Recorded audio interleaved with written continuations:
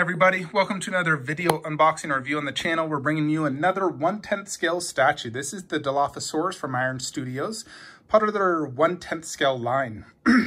Now, of course, I wanted to get this dinosaur for my 1/10 dinosaur line. I thought this dinosaur looked really cool. It had a really memorable scene in the movie. And I actually do plan to get the 1/6 version eventually from Prime 1 Studios. But here's the box, slightly long for a 1/10 scale, but we're going to go ahead and open this bad boy up and see what we think. So it looks like it's really just two pieces here. So this has the exact same base as the Velociraptors. They're really just reusing them, I think. But here it is. These are not numbered, and this is just one whole piece, which is always something you want with a dinosaur. You don't want seam lines or anything like that. So you can see the extra protection here.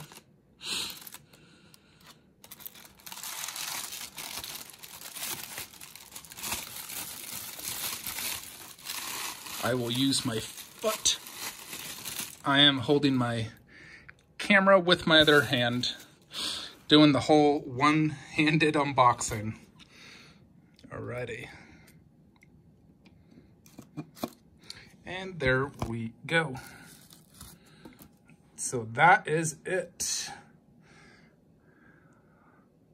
Check that out. Very cool. He looks bigger than a Velociraptor. I wonder if this dinosaur is bigger than a Velociraptor. But he does look a little bit bigger. I'll put them side by side so we can truly see. But let's go ahead and get him in this room so we can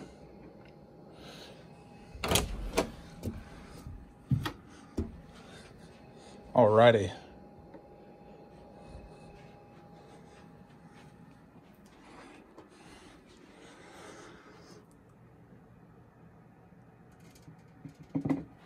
So I need to make sure I angle him good. He's maybe actually slightly smaller. Never mind. So I'm probably gonna need to put him right there so his tail can fit. So right now that tail will hit, unless I do it like this. Nope, there we go. Just like that. The Dilophosaurus. Boom.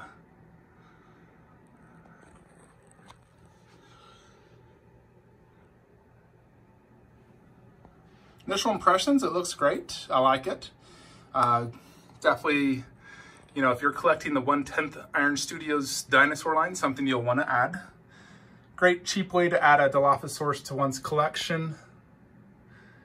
Yeah, like I said, the bases are all very similar, where it's just the Jurassic Park logo. And let's check out his body first. So he has these blue with a white outer line. There's a bunch of white spots. I'm not sure if that's dust or how the paint's supposed to look. I'll need to check the prototype, but I think it's how it's supposed to look, because there's a lot of it. Just a standard pose, nothing super special. But clearly the highlight is that face. That looks very cool. I'm not sure what that thing on his neck is called, a gill. I don't know what it's called, but it looks cool. It's quite big, you know, as you can see here. Overall, it's pretty cool though. It doesn't take up a lot of space. It is a little long, but it looks good. Now this ran, I think, $120.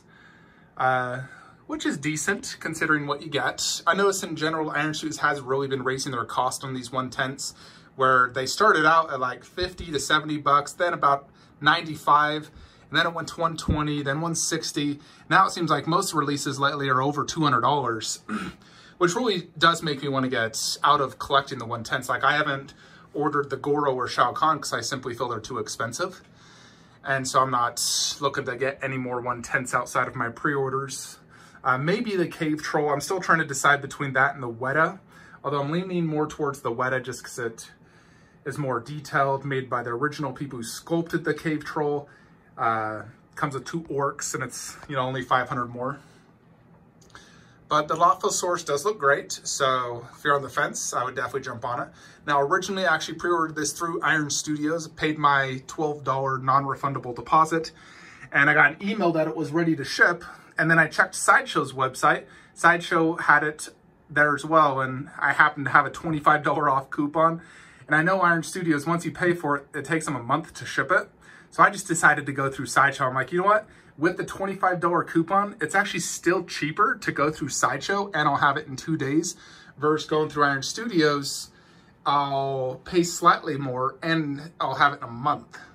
So in general, I'm not really going to be ordering from Iron Studios direct just because it's horrendous customer service. The whole sales process is beyond horrible, and they take a month to ship, where Sideshow, I paid for it, shipped same day, had it 2 days later.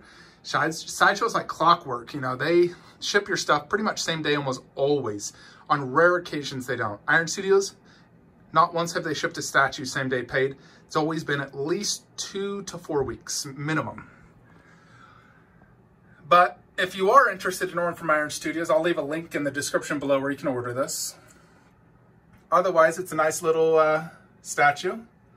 Looks great next to the Velociraptors here, and just a little 1/10 scale dinosaur setup I got going here. Of course, the highlight is that T-Rex when it comes to the 1/10s, but I did want to get some of the other dinosaurs in 1/10s. I'm not really interested in a Triceratops or any of those. I would love to get some Jurassic World. You know, if they made a 1/10 blue, I'd probably get it. A 1/10 Indominus Rex or the Indoraptor, I'd probably get those in 1/10. Even if I get the larger scale, I still would love to get the 1/10s. But there it is. Let me know your thoughts and comments below. I still do plan to get the 1/6 version of the Dilophosaurus, and I want to place it right there. I'm very confident it will fit.